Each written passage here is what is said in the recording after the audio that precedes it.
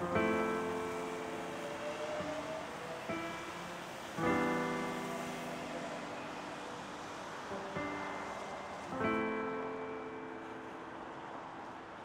was born in Seattle.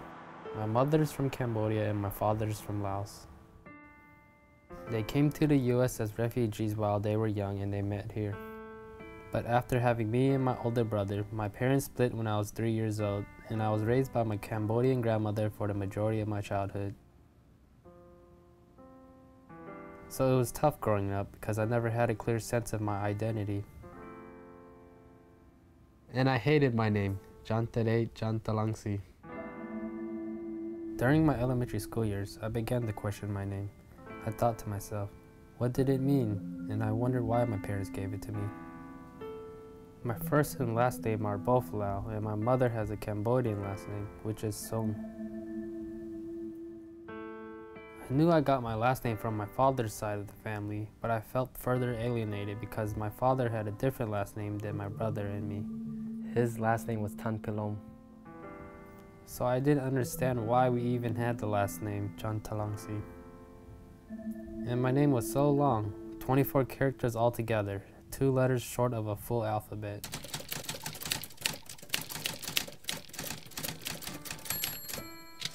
I hated roll call on the first day of school. Once the teacher said my name out loud and mispronounced it, I would heat up in embarrassment. Chanthadeth. Chanthadeth. Chanthadeth. Chanthadeth. And I would have to repeat my name to other people, and I wasn't even sure how to pronounce it myself. So I would just tell my teachers and classmates to call me by my middle name, Lucky. And every time I would write my name on paper, my name would fill the whole top of the page, causing my hand to burn. These type of things made me hate my name even more. I wish I had an American name, a normal name. And having a Lao name was difficult because I struggled with my bicultural identity. Whenever I made a new friend, I would tell them I was Cambodian. I never acknowledged my Lao side and felt that I was only Cambodian. I didn't tell them I was Lao because my dad was not part of my life. He left when I was young, and I felt embarrassed when people would ask about him and what he did. I didn't want to explain that I didn't know much about him or tell them when the last time I saw him. I was raised in a Cambodian household, and therefore I only embraced the Cambodian side of me. And this was reinforced by my upbringing. Whenever I misbehaved, my grandmother would call me Con Liu, which means Lao kid. This was an insult to my Lao half, blaming it for my bad behavior.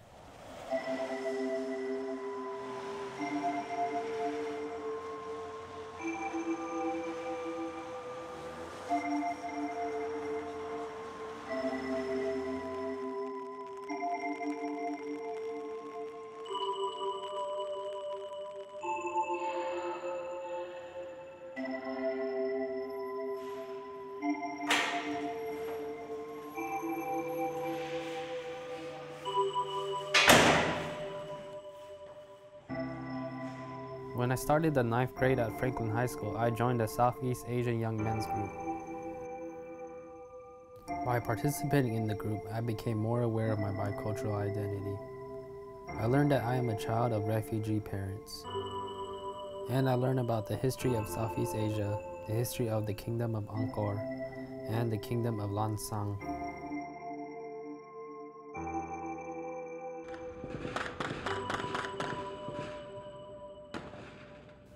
I learned about the civil wars in Vietnam, Laos, and Cambodia, and about the hundreds of thousands of refugees who fled their homes to escape the aftermath of those wars. I learned about the struggles my parents faced in coming to America, and about the values that are important to my family. I also learned about my name. Our group leaders encouraged us to talk to our parents and find out our family's stories. I started by interviewing my mom. So Mom, how did I get my name? Your dad named you. I just agreed to it. So how come I didn't get like a Cambodian name then? Because your dad wanted to name you, you know. He doesn't, we never thought about the Cambodian name. He chose the first name, I choose the middle name. Oh. We decided you have your middle name as Lucky because you almost not make it. You're supposed to born in 1996, but you were 3 months premature. I was on bed rest while I was 6 months pregnant. I pray every day that you're gonna go through smoothly my birth, because I want to keep you, even though everybody tell me like you're not gonna make it, but I keep pushing myself that I'm not gonna stress myself out. If I didn't have mom, grandma, and family support, I don't think I can make it to this day. As I have gotten older, I have reconnected with my father, who lives in the Tri-Cities. So I went out to see him and asked him about my name. How come my last name is different than yours and my mom's? Oh, because your last name is like it's my real last name before, you know, like my family last name is Chanthadeth. Everybody in family last name Chanthadeth. So before I came to United States, I lived in Thailand camp for refugee to enter to United States. I have to change the last name because your auntie she sponsored me to bring me to United States, because she came to United States before me, and she changed last name to her husband last name.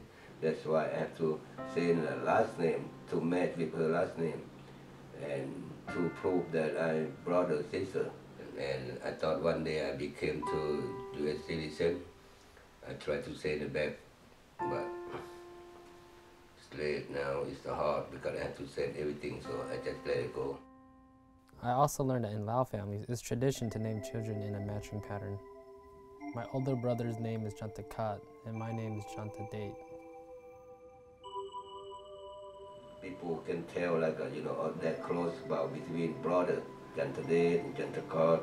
So I just make very nice when you call your name, you know. I have 2 neighbors who grew up on the same block as me, and they are also Lao and Cambodian. And they also have Lao first names that match each other, Tipasan and Tipasak. So I appreciate my name and the Lao tradition behind it. And I learned that even though others cannot pronounce my name, this doesn't mean that I have to pronounce it incorrectly also. Ultimately, learning about this history changed how I feel about my name and my bicultural identity. This Lao culture, even they call the name. In Lao, they call date like a magic, like a. So you said like my name means like power, like what do you mean? Yeah, Chanthadeth, that's like people have like a magic power, you know. Just like you do anything, you do better than everybody, like that, you know. I wish someday you're gonna be strong person, special, you know, like have your own power, step up your own, do whatever you think, have to do the best, the better than other people, you know. That's why I make it up, and it's true though. You go to school, say you like the best student right now, you know. I am Cambodian, and I will continue to acknowledge my Cambodian roots. My family has been through a lot, and I have benefited from their strength, and I am fortunate to inherit this history. But I've also learned that it's important to not only acknowledge my Cambodian heritage, but that I should also honor my Lao heritage. My ancestors are from Cambodia, but I have grandparents and great-grandparents from Laos as well. They are a part of me, and I am a part of them. And I can honor them now by learning their story and history. So I cannot just ignore one half and embrace the other. In fact, my learning is really just beginning. I am taking Khmer classes at the University of Washington, and I have learned that the first part of my name, John, means moon in Khmer as well as Lao. So my name is more than just a collection of letters that form to make a sound. It represents my biculturalism in a real way. My name has roots in both Lao and Khmer, so it is my identity. It is who I am.